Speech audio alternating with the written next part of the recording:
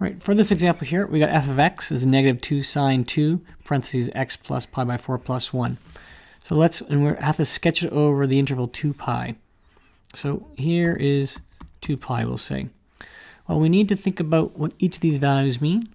And so let's first think about the fact that my period, I always start with the period, is equal to 2 pi over my b value is this 2 here, over 2, which equals pi. So my period is pi, which is approximately here, halfway to 2 pi. And in any period, I break it up into quarters because there's 4 quadrants to the circle. So this is pi, pi by 2, and so on. And I can do that here as well. Next thing I look up is my amplitude. I know it's going to be, well, a negative 2. So it's going to go down first, but a value from 2 to negative 2. My amplitude is 2.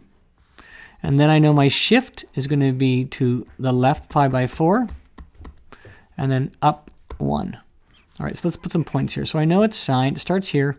This is without the shifts. I'm going to go down, up. I'm going to do this thing here. And I know that this is minus 2 to 2.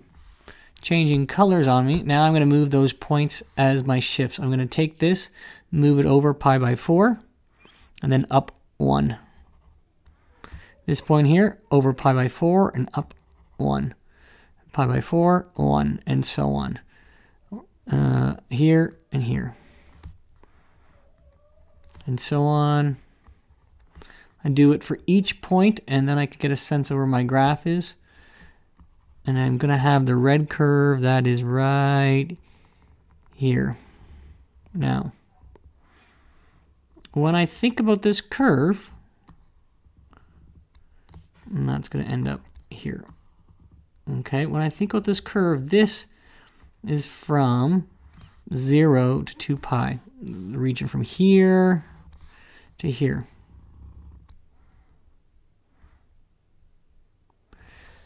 Okay, that's A part, the red curve from here to here. Now, B part is saying given g of x equals k.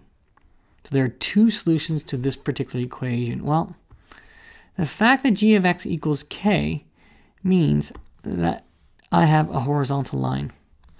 This is a constant, so I'm dealing with the fact that I have a constant.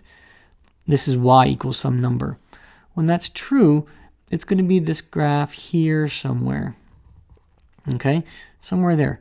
And I know just from my whole graph, there are 3 solutions there. There's 4 solutions.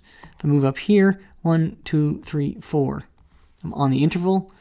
So if I move to this value here, which was this particular thing, if I drew super accurate, I know that k has to be 3.